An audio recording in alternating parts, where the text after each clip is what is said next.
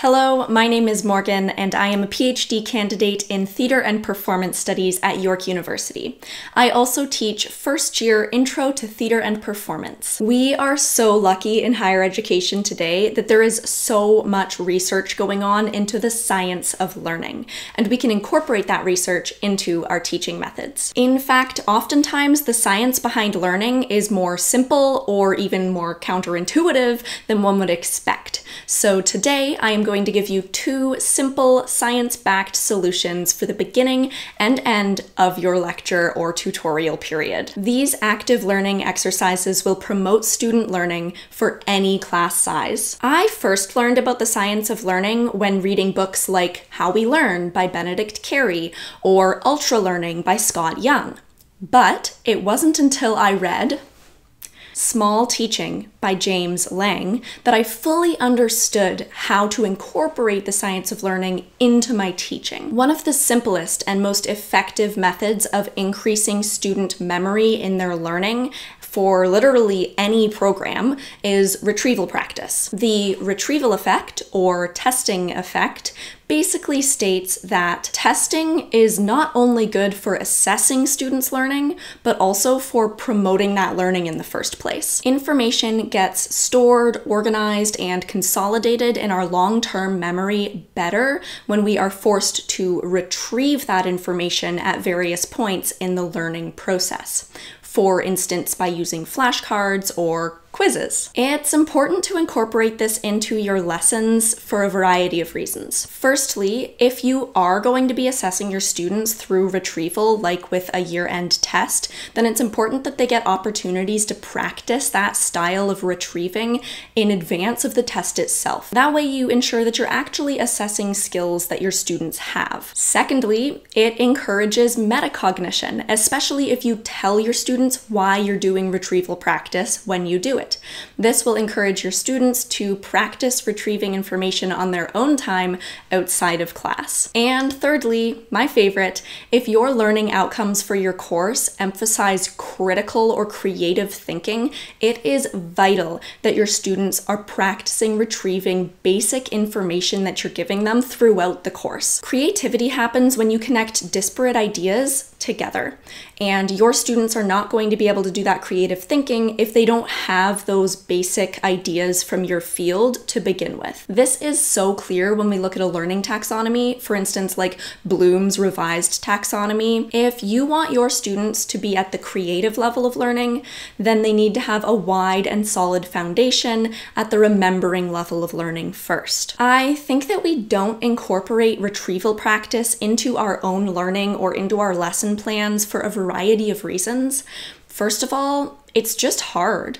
Like, it's a challenge to recall information, and then it's really embarrassing and annoying when you get that information wrong, especially when you could just passively look through your notes and find that information. Secondly, it's kind of boring. It's not a flashy, fun teaching technique that emphasizes creative thinking. And thirdly, it can be super awkward in a classroom setting when you ask your students a question that they know that you know the answer to, and then you're just waiting there for them to respond, especially if they don't respond. What do you do in that instance? It's awkward. All of that said, the negative emotions that come alongside retrieval practice are actually part of what make this such an effective learning tool. Learning is challenging. If it's not hard work, then it might not be learning at all. And there are ways to make this type of practice more enjoyable and less boring for you and your students. So let's talk about the two activities that you can bring into your classroom to encourage this type of learning. The first exercise I have for you is something that I will oftentimes put at the beginning of my tutorial or lecture. This is the pop quiz. So one thing you can do during class time is literally test your students. This can be done asynchronously through whatever learning platform you're using, or synchronously online or in person. Online, you can use Zoom polls, that's what I do, or in person, you can use the questions on an overhead projector that the students write down their answers to. If you're using this as a teaching and learning tool, it's important that it's not graded, or perhaps that it only comes out of the student's participation grade. Ultimately, retrieval practice works whether or not not students got the answer right or wrong. That said, it only works if they immediately get feedback on whether their answer was right or wrong. So you want to make sure that you're leaving enough time to take up the answers to those questions, either in this class that you're doing the test